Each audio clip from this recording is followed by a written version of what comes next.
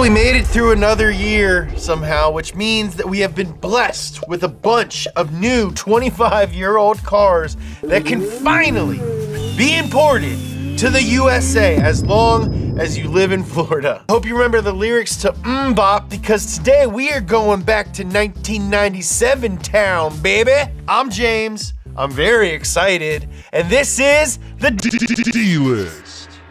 A big thank you to Wink for sponsoring today's video. Everyone knows that wine is a very complicated drink. Not to mention, very expensive. Come on, guys. It's pretty simple and affordable thanks to Wink. Curated by over 5 million customer ratings, Wink is the only wine subscription out there crafting and delivering 200 plus high quality wines for any budget.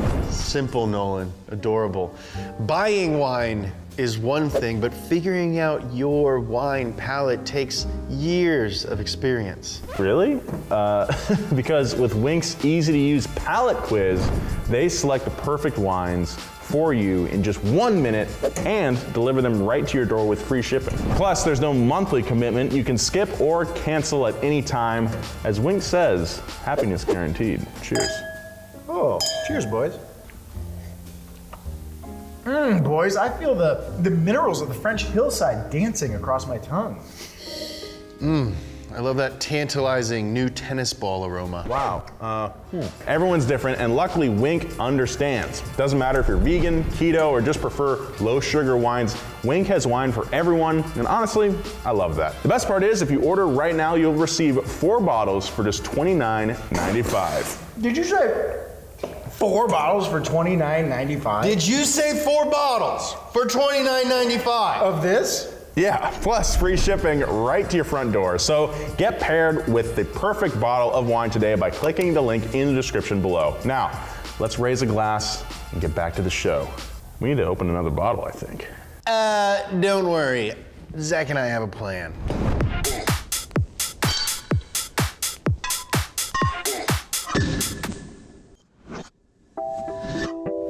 We're gonna start strong and kick off this list with a Japanese legend, the 1997 Honda Civic Type R. It's Pirate's favorite car. Or if you're like me and like to impress people by using chassis codes, the EK9.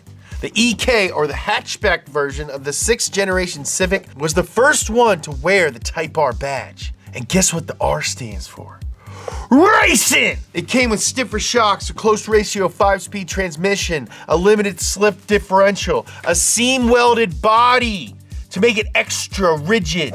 It also had the reddest interior that you have ever seen. You could spill ketchup or cocktail sauce or whatever all over those Recaros and nobody would know. Have you been eating shrimp cocktails in your car again, James? No. James, we think you've been eating shrimp cocktails in your car again. Prove it. We can't.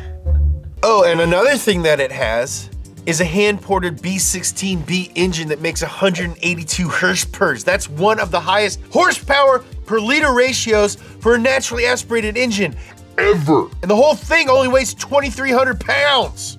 Now, people have been making Type R clones in the US since day frickin' one, but now you can actually bring in the real deal starting in August, because that's when the oldest EK9's VIN turns 25.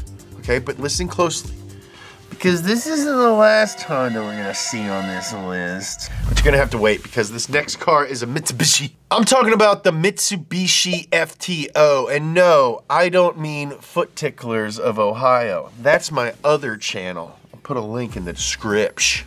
The Mitsubishi FTO actually stands for Fresco Turismo Omologato, which is Japanese Italian for fresh touring origination, and it's a spicy little two-door front-wheel drive coupe, just like the EK9 that we just talked about. Now, it's true that we've been able to import the FTO for a few years now, but in 1997, Mitsubishi decided to give it a little facelift, which is also when I got my first facelift. But besides the facelift, 1997 was also the year that the GP version R came out. Not the Type R, the version R, okay? Stands for racing, yes. It came with upgraded suspension, a limited slip differential, a freaking mad 90s rear wing. The facelift came out in February of '97, the same year that Scottish scientists cloned Dolly the sheep, who's dead, but maybe that's not enough Mitsu for your Bishi. That's fine, because I got an even better Mitsubishi. This is one of my favorite cars ever. I'm talking about the Pajero Evolution. Now, we've talked about this car truck on this show before, and for good reason. It freaking slaps. Look at this thing. It's like, looks like a Gundam. This was a homologation variant of the Pajero, and it dominated the Dakar Rally for decades. That's because it was built for exactly that purpose, to dominate the Dakar Rally. In fact, the Paj Evo, as I like to call it, because we're buds, has won Dakar more than any other vehicle and was even driven by the first woman to ever win the event. What is up, Judah Kleinschmidt? Between 1997 and 1999, Mitsubishi built 2,500 of these freaking road Gundams. And starting this year, you can bring one into America. We're gonna come back to Japan soon, but for now, let's take a trip south of the equator, a little place I like to call Criminal England, or America's upside down twin, Australia. I love Australia. The Ford Falcon of Australia is nothing like the Ford Falcon in America. It was produced all the way up until 2016 over there, and they got a ton of wild versions of this hog. I'm talking freaking utes and stuff with a tray. But by the late 90s, the Falcon had kind of strayed a bit from its roots and lost most of the sport pedigree that it was originally known for. But that didn't stop Ford from making the Falcon XH-XR8 utility. A funky looking ute with a Windsor V8 lifted from the Mustang. This puppy's good for about 250 horsepower, but that's just the beginning because it's a Ford V8. There is a ton of aftermarket support for those little bullfrogs. Probably supercharge that car for 800 bucks. It might not be the prettiest car on the list, but it's one of the last really cool V8 Falcons of the 20th century. Let's keep this road trip moving. Next stop, little place I like to call Germanyville. Next up on the list is a Volkswagen, because I like talking about Volkswagens, and there are a lot of weird versions of Volkswagens. The weird version we're talking about today is the Mark IV Golf V R5. That's right, not V6, V5. And to clarify, the engine in my Golf is not a V5, it's a straight 5. Volkswagen took a perfectly good VR6 engine and chopped off one of the cylinders. Why? 5-cylinder engines have a sound that is unlike any other engine setup. I have one in my car. It's very cool. They even made an all-wheel drive version of this car, so if you want yourself a weird 5-cylinder Golf R Grandpappy, you can start bringing those over in October. All right, guys, let's say for some reason you want a British car, and you want it to be really, really, really British. You're the kind of guy who eats like blood sausage and beans for breakfast. You're in luck, because 1997 was the first year of the LT1 TX1, aka the London Taxi. It's roomy. It has classic inspired styling. Looks like a freaking PT Cruiser. And it's powered by a Nissan diesel engine. Oh my Lord. Put your clothes back on, guys. I know this is so exciting, but geez Louise. We're on set, we're at work right now. Whole camera crew is just naked because they're so horny with me describing this fun car. If it's good enough for the queen, it's good enough for you, all right? You know, she's been injured by her corgis multiple times. But what if it's not good enough for you? What if you want a chauffeur car with a little bit more class, a little bit more luxury, a little bit more cylindres? Well, that brings us to one of my favorite cars ever, definitely on this list, the 1997 Toyota Century. That's right, we're back in Japan. The Century has been around for almost a century, since 1967, as the Rolls-Royce of Japan. But in 1997, for the car's 30th anniversary, they updated it with new architecture, styling, and a big fat honking V12, baby. This is the same V12 that Smokey Nagata shoehorned into his top secret Supra. We talked about it a few weeks ago. You know how it works, link in the description. This car was so exclusive that Toyota decides who could even buy one. But now they're on the used car market, and you can cruise one of these yachts down Route 66. which is not as cool as I thought it would be. Another Japanese vehicle I'd like to mention is a van, because I really want to benefit from that van life SEO. JDM vans have seen a huge rise in popularity in the last few years. Some states are downright banning them altogether.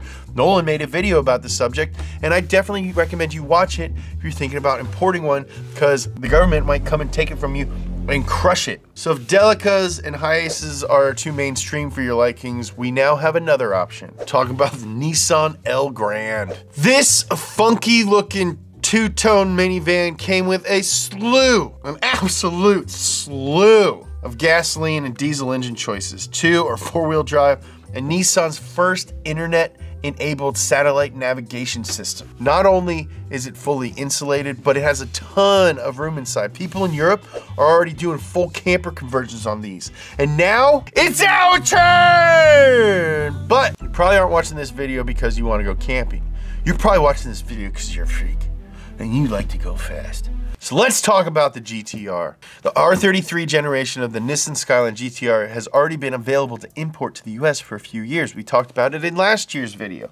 But there's a special edition for the 97 model year called the Nismo 400R. And it's a homologation special for the 24 hours of Le Mans. Nismo, Nissan's racing division, took the standard GTR and improved nearly everything. They bored and stroked the RB26 DETT, upgraded nearly all the internals, and bumped the redline up to 9,000 RPM. The thing makes 400 horsepower, hence the name, and it gets up to 60 miles per hour in 4 seconds. Plus, it looks nasty. Nismo planned on producing 100 of these, but only 44 made it out of the factory. And the best news, the 1997 model year technically began production at the end of 96. So by the time you're watching this video, you can already import one legally. Go get one. You got 300, 400 grand burning a hole in your pocket? Do it. We have one more car to discuss today. I teased it at the beginning, if maybe you noticed. Remember at the beginning when I told you that? Because this is the last Honda we're gonna see on this list. You remember? Well, I'm not a liar. I'm a truth teller. This next car's a Honda. Talking about the Honda NSX Type S. The NSX Type S came with lightweight aluminum BBS wheels, a lightweight rear spoiler, a Momo steering wheel so you know it's serious, and carbon Kevlar Recaro bucket seats. It had a lightweight battery and didn't even have power steering. They even used a special mesh engine cover to help drop the weight nearly 100 pounds versus the regular NSX. And to take full advantage of all of these weight savings, Honda refused to sell it to fat people. They also revised the suspension with stiffer front dampers and a thicker rear sway bar. But that's not even the best version of the NSX! They also made one called the Type S Zero. That was even more bare bones and I'm sure more expensive. No cruise control, no radio, no power locks, no traction control, no fog lights, no airbags. That took off about 110 pounds compared to the regular Type S. Now they only made 30 of these bad hogs starting in 1997, so if you want one, you better start looking. Now it's not easy to import a car to the US. It costs a lot of money and there's a lot of red tape to jump through. You should get yourself a broker. But if you're really determined, and this is something that you need to do, it's not impossible, and hopefully you got a few ideas from this video. We have a couple of friends that import cars. If you want something JDM, check out Top Rank Importers. If you want something European, check out Jamie at OrchidEuro.com. Both very reputable dudes, because you don't want Uncle Sam crushing your car. Thank you guys so much for watching this video, and thank you for watching all of the other videos. It's been a weird couple of years. Let's keep going. I love you.